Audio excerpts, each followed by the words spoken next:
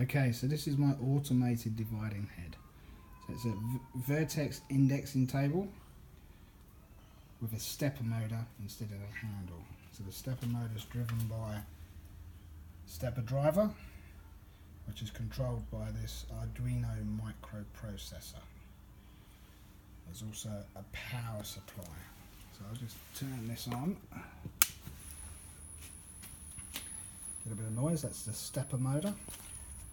Now what we've got here is lines, that's no good.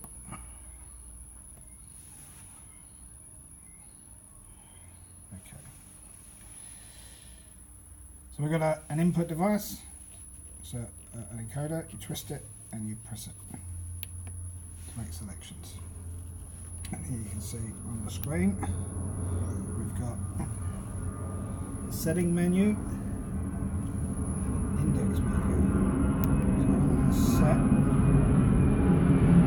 going to set the number of divisions for this job. 59. So there you go, 59. I'll set that. You can see at the top of the menu, the mode is set to divisions. It can also be degrees if you want to move it by degrees. And then we go back out to the main menu and select index. And now you can see it's telling me how many divisions out of the total 59 I have left. And to index it, simply press the button. And you can see it moves, or you can hear it moves. Here you go. You see the table move.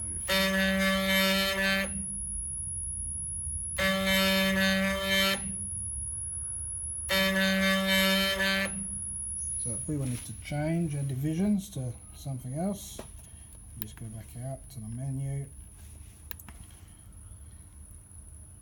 set our divisions for, let's set it for something less, that's something like 17. And back out to the menu. Now it's telling us we already moved 5 divisions, we moved 5 times previously.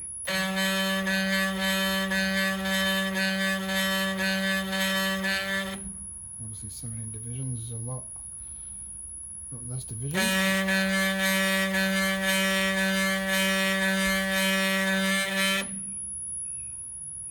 That's it, you can lock it up and start machining.